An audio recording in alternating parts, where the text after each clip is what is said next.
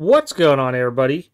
This morning I decided to drive up to the awesome flea market in Sheperdsville, Kentucky. They were having a card show going on.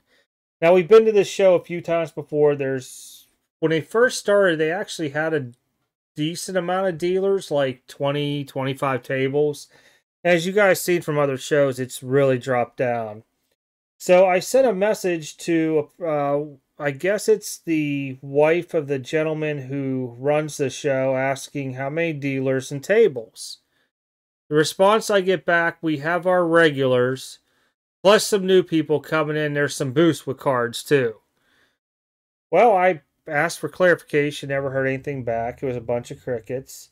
So I decided to drive up today because I had to go to the post anyhow and pick up mail and drop off mail. There were three dealers, two of them I knew, and basically, I guess a lot of people didn't show up for it or canceled last minute, something like that. But luckily, I did find some stuff.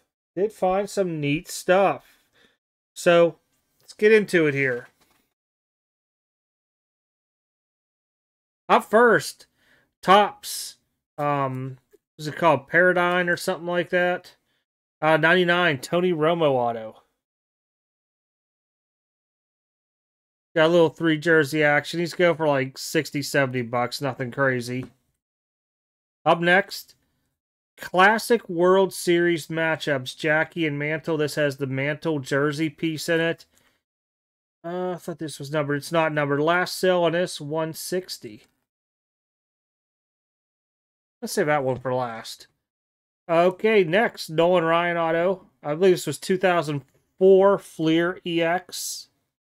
Couldn't find any sold. Only one up for sale. Was it 200? There was one like a couple years ago. It was under 100, but I know there are more now. And then an SP Authentic Chirography. Troy Aikman.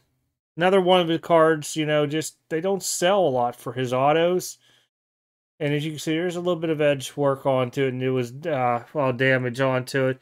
My guess it's somewhere around like 70, 80, at the most $100. Finally, piece I like the most. This is out of Upper Deck. This is the Game Floor Pieces. Kobe, Garnett, and Jordan in a Wizards uniform. Don't know if I'll get rid of this one. I've not seen this one before. If it will focus. I always lose on these focus fights with it. There we go. I don't know if I'll ever get rid of that or not. I mean, it's not something I'll grade. But really cool piece. Jordan Wizard stuff. Just don't see a whole lot of. I thought this was... Nope, not numbered. I thought it was numbered for some reason, but I guess not. But yeah, picked up 5 cards today, so not a total loss of going up there. Plus, it really wasn't that far of a drive. Next weekend, I will go out to Salem, Indiana for a show. Following weekend at J&J All-Star. Just going as buyer, not setting up. I think after that, it's pretty much like a break until I set up in November, unless I see something that catches my mind. Now, next weekend, there is a big show down in Nashville. I really thought about it. If we would have reversed how the holiday fell this month, then Nashville would have been over, and I probably would have went to it. But yeah, I don't know if I want to drive to Nashville or not next week.